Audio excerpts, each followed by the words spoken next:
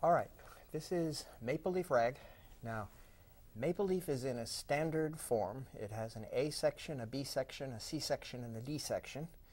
The A section repeats, the B section repeats, then there's a reprise of the A comes back, then we have C and D.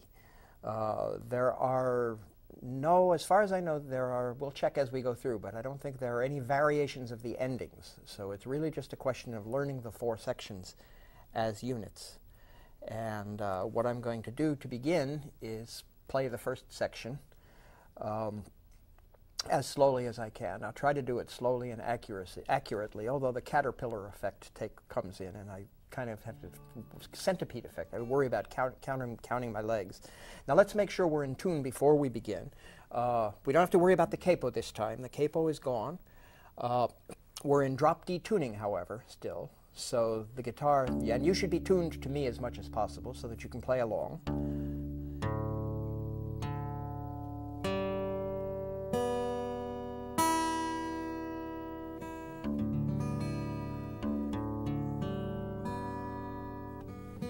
That sounds a little bit sharp, so I'm going to take it down. That sounds pretty good to me. Always check your tuning at various different positions. So what I like to do before I begin a piece is check the tuning with the D chord, since we're in the key of D, in the second position, and then up here in fifth position, and then up here in 10th position, so that the different D chords all sound in tune everywhere along the guitar, and we're ready to go. So here is the first part. I'll call it A, part A of Maple Leaf Rag.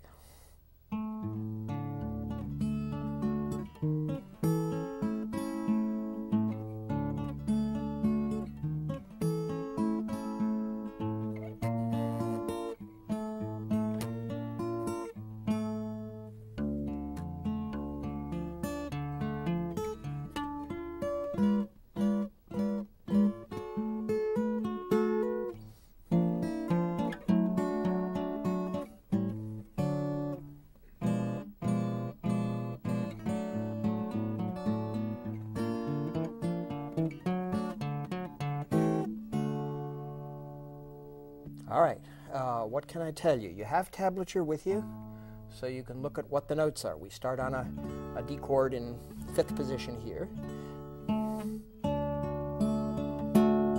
and it's simply a roll.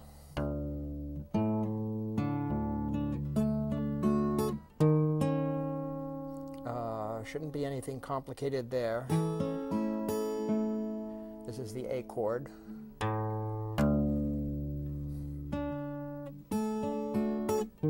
That repeats.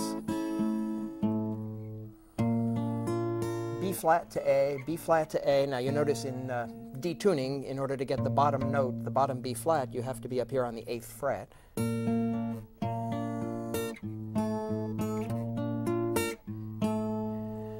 Now this is a roll that, an arpeggio on the piano, and it covers about 4 octaves, and you can't do that on the guitar, so I try to get the effect by using the following notes. It's a D, D, F, A. That's the first roll. So it's 6th string, 4th string, then this is hammered on. Again, it's just an effect, and you can change it, you can modify it, but I like to hammer it, so it's...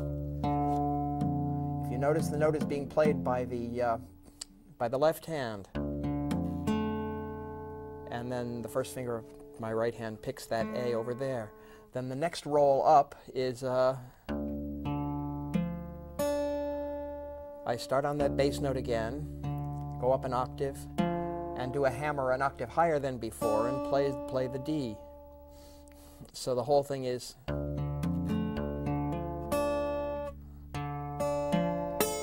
Now the next one is, and again I use a hammer. So it's D, A, F, A. And for the top one, we come up here to wherever we are, 10th position. And I just play the notes separately. I don't think I hammer them or anything. but it's a D minor chord. And then we go to this diminished chord. Play it 4 times. This is a D major. And the B flat, always a little hard to find. But this is a B flat chord. It's the in 6th position. It's the F type of chord. Now here we have a bar on the 7th fret and a single finger on the 9th. And then melody note is there. A7, D. I get it this way in order to get all the notes of the D chord in, since I don't want to be up on the 1st string. Then we do the same diminished chord over here in 1st position. We're hammering there a little bit. Now, because the melody has to come way down low, it has to drop below the chords.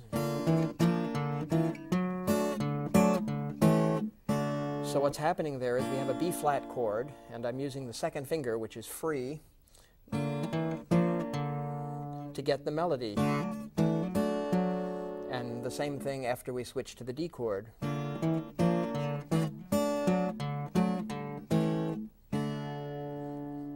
So you see the harmony is above the melody at that point, and that simply repeats. Now let's go through the A theme. I'll play it twice so that you have it twice, as slowly as I can in a split screen format.